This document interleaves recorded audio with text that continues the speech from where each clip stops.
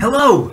Welcome to February of 1856, the time when everybody's life changed, because they opened up their monthly installment of Dickens's Little Dorrit, and they read 3 chapters.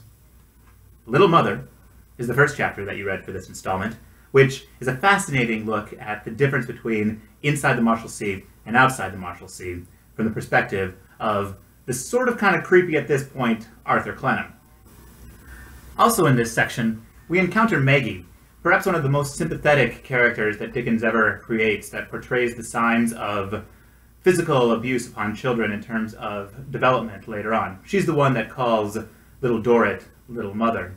And it's poignant to watch the way in which we see the deep impact that Little Dorrit has had on this figure's life. She just enters the text out of nowhere, and suddenly we watch, because we're following Arthur, the deep way in which Little Dorrit has impacted all of her society.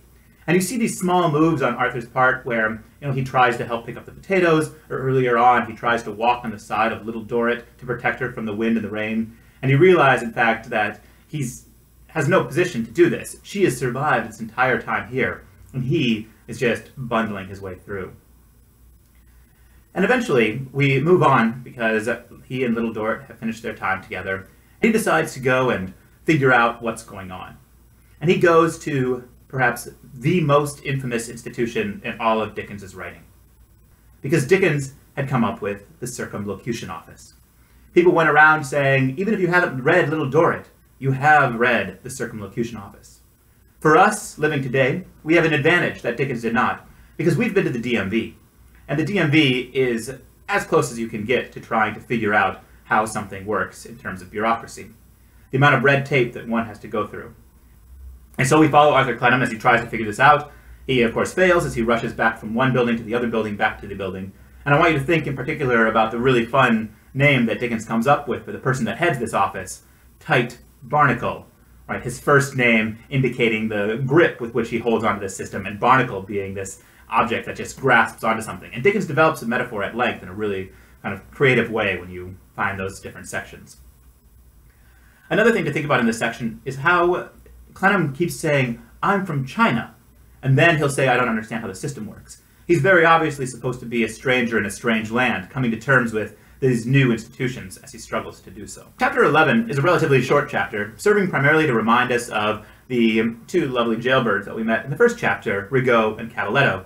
In this, we discover that Rigaud has somehow escaped being beheaded, or hanged, and is running around in the countryside. He has a fun little monologue with himself, drinks some wine, goes to bed, and, in one marvelous coincidence, discovers that his bedmate is none other than his former prison mate, Cavaletto. He convinces Jean-Baptiste to come and be his servant again in the morning, and Jean-Baptiste goes to bed, fully clothed, only to make an remarkably expected escape in the morning. And we end this month's section with him dashing off into the dawn. Think, as you go through these sections, about the ways in which the different narratives influence each other. Like, how is Rigaud similar to Arthur Clennam, if he is at all? Does Little Dorrit have a parallel?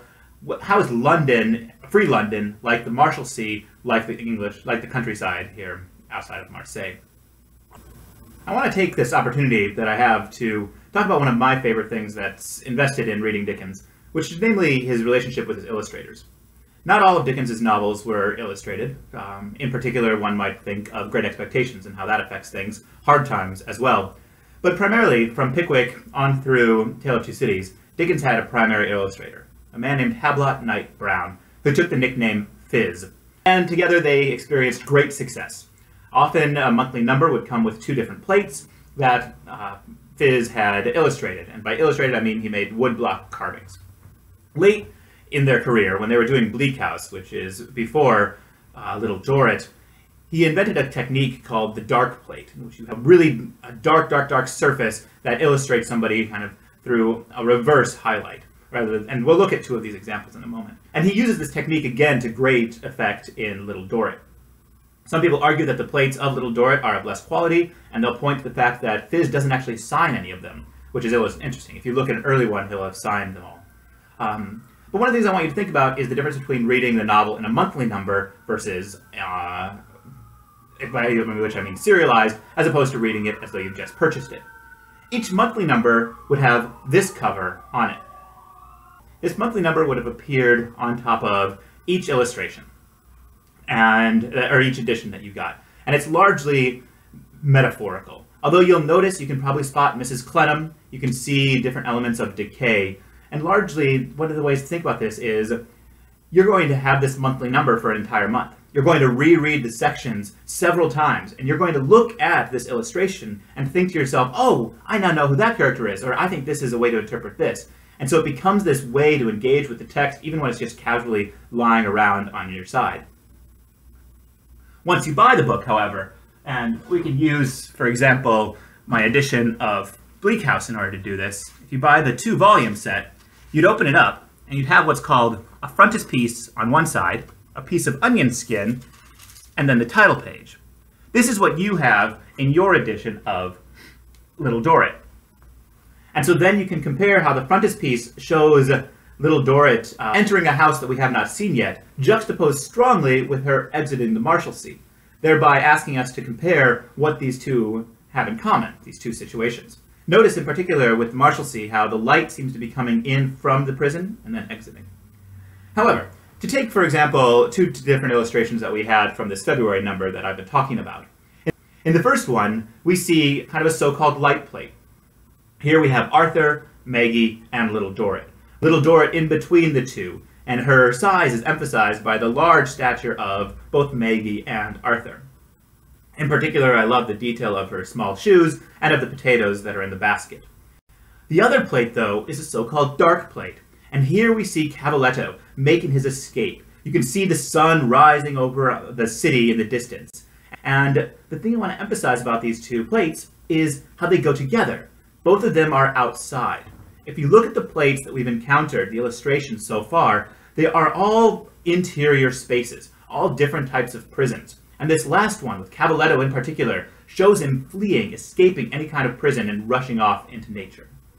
So one question with which I want to leave you before you continue on and concern yourself with illustrations is, do they just illustrate a text? That is, do they take a sentence in Dickens and then show that explicitly in a visual form? Or do they challenge the text? Do they work against the text or in addition to it to help nuance our meaning? And so I'll leave you with that, and I hope you've enjoyed this February number. It's really majestic, and it deals both with character and with institutions, at which point Dickens begins to merge them in a really magical way. So enjoy your reading and carry on.